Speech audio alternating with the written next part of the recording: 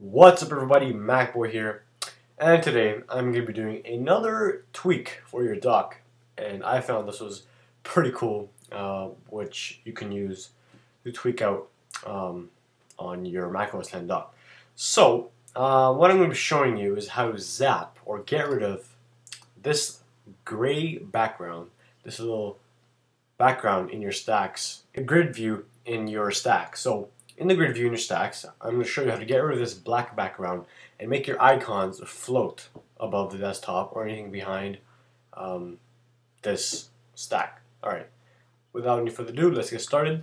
Go into your Finder, go into your Macintosh HD, go into your System folder, go into your Library folder, go into your Core Services folder, locate Dock, right click on that, click on Show Package Contents, go into Contents, Resources, and then locate everything that starts off with stack background, meaning, I'm going to show you right here, scroll down, scroll down, scroll down, there should be something right here, here we go, stack background, as you can see, stack background, everything that starts off with it, get rid of it.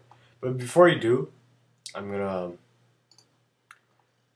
arrange this by name. I'm going to find all of them.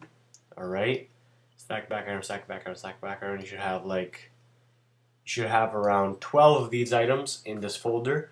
Prefer to back them up. Go just drag them to your desktop in case anything happens. Alright, and then just delete them. Enter your password. Alright. And they're gone. Now go into your terminal and then type in kill all dock. That's K-I-L-L-A-L-L space capital D-O-C-K. Hit enter and your dock's going to disappear and then reappear in a few seconds. Alright, and then look at your stacks and they are beautifully laid out.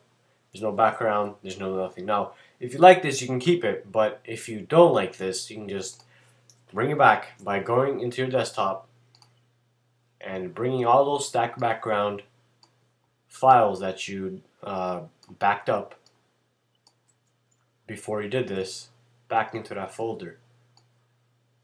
Alright, then you're just going to authenticate that. Alright, and then you can just clean that up. Close, close, quit. Go into your terminal and type in kill all dock again, wait for that to reappear, and you have your background back. That's it, guys. Just a small tweak I wanted to show you guys, and thank you very much for watching. Please don't forget to rate, comment, and subscribe. And to the right of this video, you'll find my Twitter, my blog, and my business email, where you can contact me for any questions, concerns, comments, or suggestions.